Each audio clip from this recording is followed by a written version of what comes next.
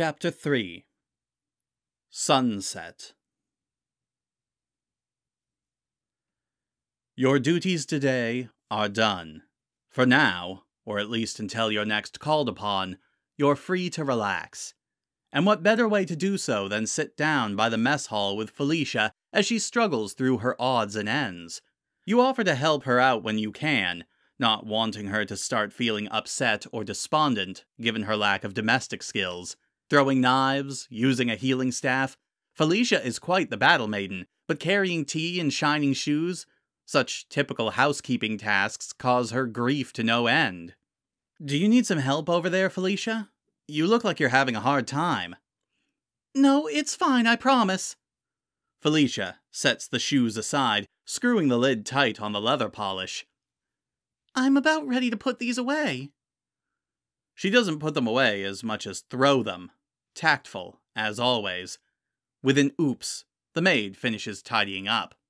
You're left to bask in the full moon's glow overhead, decorated by a collection of magical twinkling stars.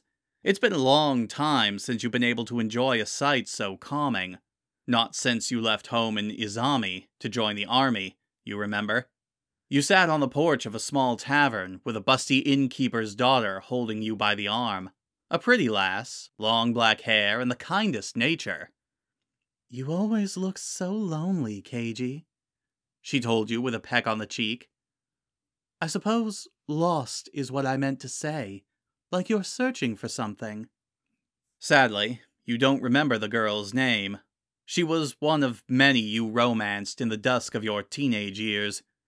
But her deep sense for people, the way she read your feelings so deeply that day, forever stayed within your memories. Lost, you whisper, gazing into the ripples in your tankard of wine. The sweet-tasting red liquid provides you with nothing in the way of answers. Fingers caress your skin. Felicia's digits atop your own snaps you back from the musings of the past. This servant, Corrin's retainer, she's so gentle in her manners, and there's a way she's looking at you, with blue eyes. Sapphires. They're strangely hypnotic. Nobody else in camp gets such warm looks from Felicia.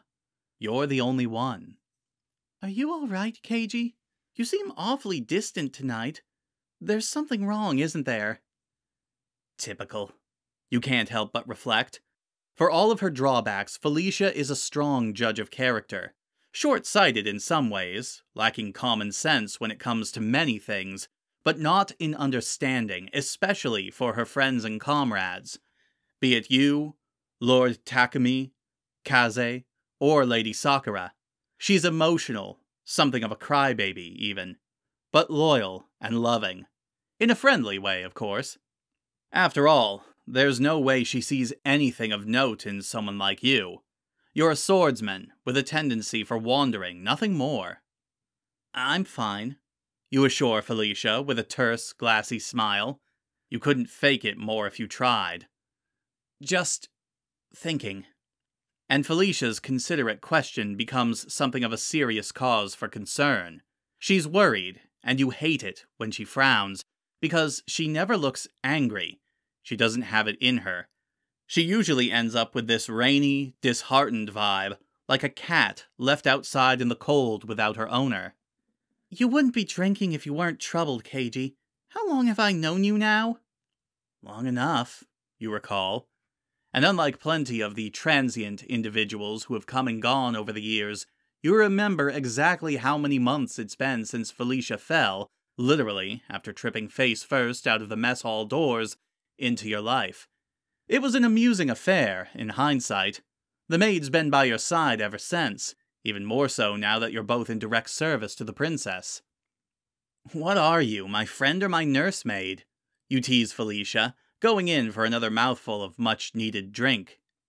Come on, Keiji. But she stops you, whipping her hand from yours and along the length of your shared rickety table, taking away your tankard.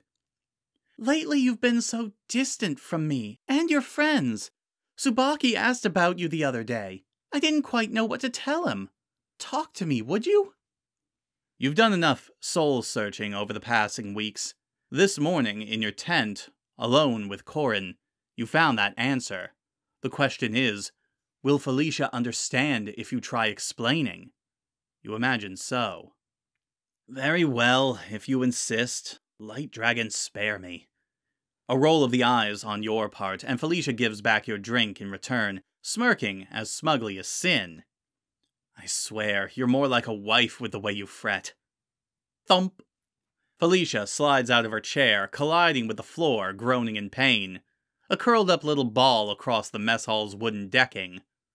Wife? She winces, rubbing her behind and crawling, slowly, painfully, upright. You offer a helpful hand, supporting the newly bruised girl, quite the paperweight, into another chair. One that isn't smashed into splinters. Beneath those clothes, she must be covered in cuts and scrapes, you imagine, especially given the way she falls around. You're not fair, Keiji, picking on me. Heaven smiles upon you. Now is the perfect time to change the subject before Felicia ties herself into a bundle of nerves worrying about you. Again. And you know just the subject to keep her mind from your least favorite subject, you. I take it you still haven't had any luck telling your crush how you truly feel. Am I right in my guess? If Felicia were any redder, she'd glow like a fireball. Keiji? She hides her face in the mask of her hands. No, I haven't. You make it out to be so simple, but... But what? You keep up the conversation, unwilling to let your dear, hopeless friend back out of it like she did the last time. Love is a simple game at times. Not that you've always had the purest love life, but Felicia deserves to be happy. Whoever this enigma is, this mystery man, he needs to know how she feels. You should let your heart be known, dear Felicia. I can't! Felicia sighs exhaustedly and sprawls out across the table, nearly knocking over your wine. I'm an oaf, Keiji. A silly, dreamy-eyed oath. My mother once japed that I'd fall and headbutt the first man I kissed. And she was right. You can't help but marvel at how pretty Felicia is when she acts like this, despite her drawbacks. Timid, shy, and innocent. You want to help her through this rut of bad luck, especially if she's truly so club-footed. Is it even possible to headbutt somebody in the heat of a kiss? You butted him? Truly? 'Tis not some sort of practical joke you're playing on me. No. I was 17. His name was N-word. We were in the kitchen making Lady Corrin's dinner. I'd had an eye on him for a while. He confessed to me first. Felicia whines, bumping her head against the table in defeat with a thunk. We'd finished cleaning up after dessert was served. He came close to claim my lips, and I stumbled. Broke his nose. There. You pat the teary, disheartened miss on the shoulder, a tiny comfort, if any. She breaks from her doldrums and takes your hand in hers. You pause, stricken by how content Felicia feels being beside you like this, but quickly move on. Maybe you should embrace the next man you kiss. What's a kiss between lovers if you don't share closeness? Felicia's cheeks surged from red-hot fireball to raging inferno. She stammered out, flustered gibberish, pulling away from you abruptly, isolated in her chair like an island in the middle of the sea. Maybe I'll do that. You don't want to lose him to another, do you? Perhaps a gentle prod in the right direction will help in ending Felicia's fears. We're in a time of war. Commoner and noble alike search for what fragile happiness they can grasp with such dark clouds looming overhead. If you don't tell him soon, he might be gone for good, wedded, or worse, in the bed of another girl. No! I love being in his company. I feel so much for him that I can hardly contain myself. Bold and brave, Felicia stops with her sulking and stands tall, proud, inflating her ample chest with a deep breath. In fact, I'll tell you what I'll do. Oh, the plot thickens. Now I'm interested. You down the last dregs of your wine. Indulge me, fair lady. I must say I find myself curious. I've never seen you invigorated like this before. It suits you, I'll admit. I'm going to tell him. Felicia clasped her hands together against her beating heart. A whisper, a prayer, words unheard by your ears, meant for the shining stars above. I'll find my courage and show him my love before the next clash with Nor. You'll see, Keiji. You'll see. Her flames don't last long. Felicia fizzled out, shy and mousy as usual. Those eyes of hers again, so bright like swirling pools, bringing you nearer and nearer, taking you into her inner ocean. Why doesn't she eye at anyone else the way she eyes at you? Foolish. What's come over me? You shake yourself free of their hold, of their mesmeric charm, desperately in search for alcohol you know isn't there. Something to cool you, anything to quell this spell. It's hard to explain, even harder to find the sentiment, but you swear she's marking you. I believe you. You answer, releasing the top buttons of your robes, fanning yourself to ease the flashes of warmth beneath your shirt. I do. You know one thing clearly, despite your usual distance from all but the physical comforts, minus Lady Corrin.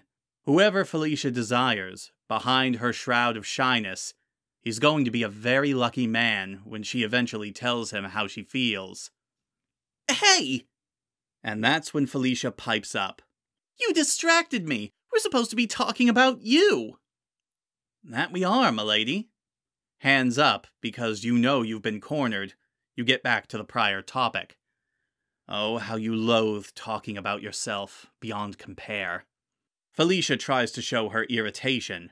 Sadly for her, she can't even look angry when she tries, not unless it's something exceedingly serious. You stand to meet the maid. I have a question. One you might be able to help me with. A question? Felicia folds her arms behind her back, tippy-tapping her shoe against the decking, surprisingly anxious. For me? You were right. You admit, the moon again meets you with its welcoming shine. About something bothering me. In truth, I felt as though I lacked direction. Always did.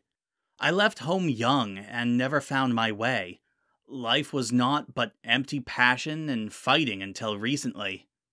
A white-haired, fair-skinned dragon of a woman tore down the chains of your willful solitude.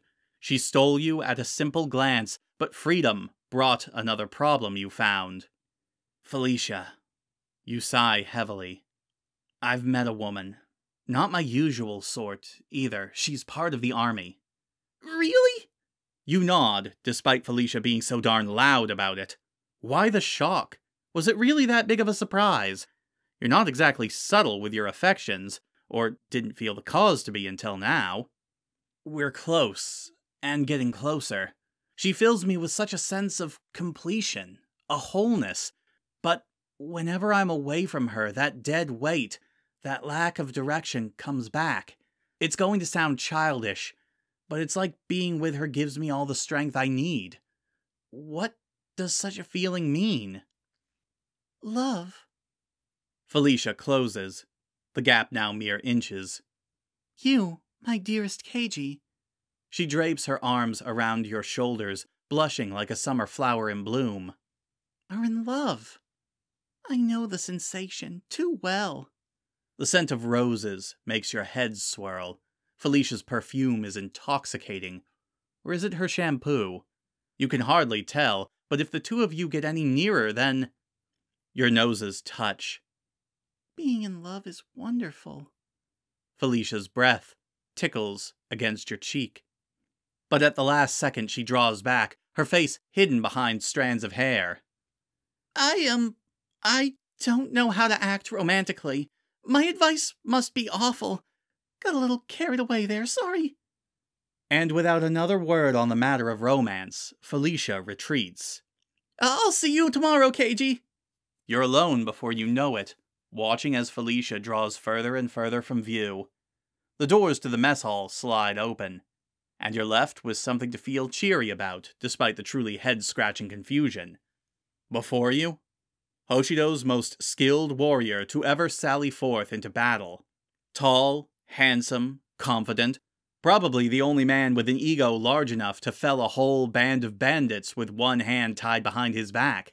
Not to mention, the one and only with enough pride to wear his armor like this, while everyone else is done with their tasks for the night, be it drawing water from wells or chasing after the royalty.